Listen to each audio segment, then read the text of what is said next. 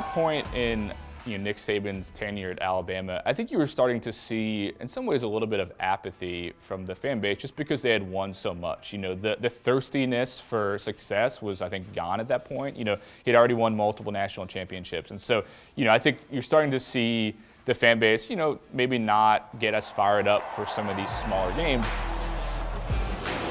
Snap, Jacobs straight ahead, no problem.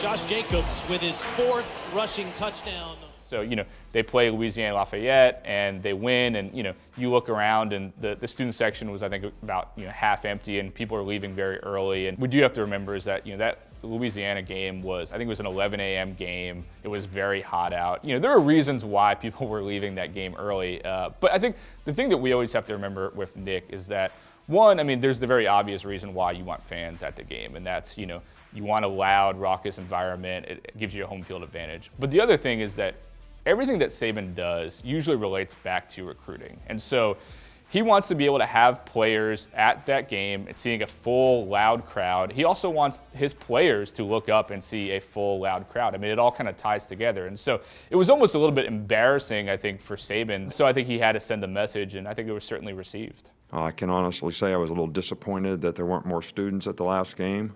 And I think we're trying to address that. I don't think they're entitled to anything either.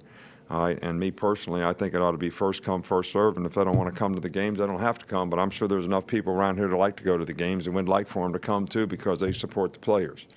So I've never said anything about that before. When I first came here, we used to play that tradition thing up there, and everybody was cheering and excited and happy, and there was great spirit. Now they don't even cheer. They introduce our players. Nobody even cheers. So I don't know. Maybe there's something else somebody ought to talk about. Maybe I shouldn't talk about it. Maybe I already talked about more than I should.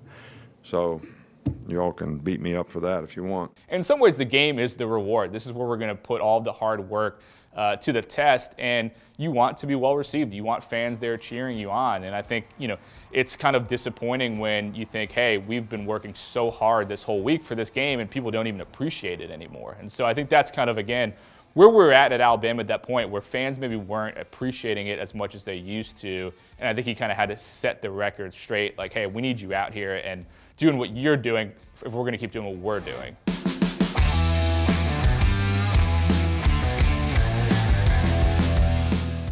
Medical Properties Trust, at the very heart of healthcare.